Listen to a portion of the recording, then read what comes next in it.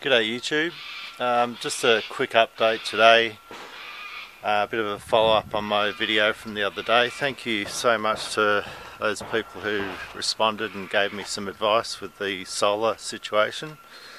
I haven't done any more at this stage, but I will add a couple more panels in parallel as Adam Welsh suggested. Thanks for that, Adam. Yeah, I'll just give you a quick look what we've got. So the sun's on the panels now. It's mid-morning here. There's those two panels in series. So you can see the sun is up above the tree line. Probably get a good 3 or 4 hours in this area here, and then it hits these trees, and then it goes around the back and sets over in that direction. And then I get maybe an hour on the far set of two panels in series over on the house over there. So that's where I'm at with the solar situation. Just nearly tripping over this wood here. What you doing, Luce? Hey! I just thought I'd give you guys a bit of an update on my CALB LiFePO4 cells here.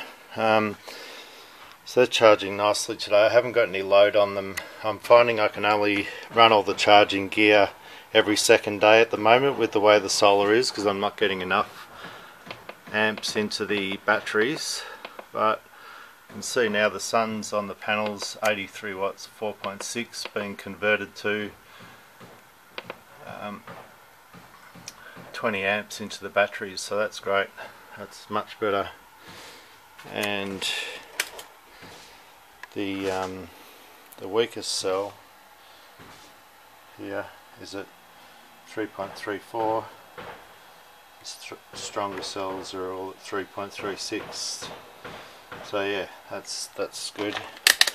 Now another thing I'm going to do with the CALB cells today, I'm breaking down this 48 volt pack over here, and I'm going to add them all onto the 12 volt pack in parallel, so just to test out the whole lot all working together as a 12 volt system. Eventually they will be configured in a 48 volt system, but I'm going to run them for a little while together as a 12 volt system.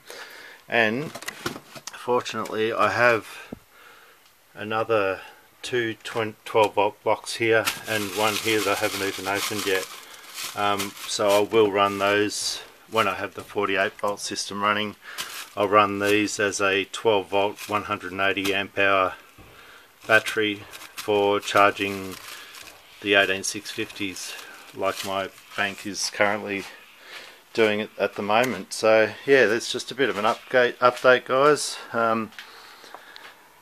Thanks for watching, and hope you're having a good day. See you later.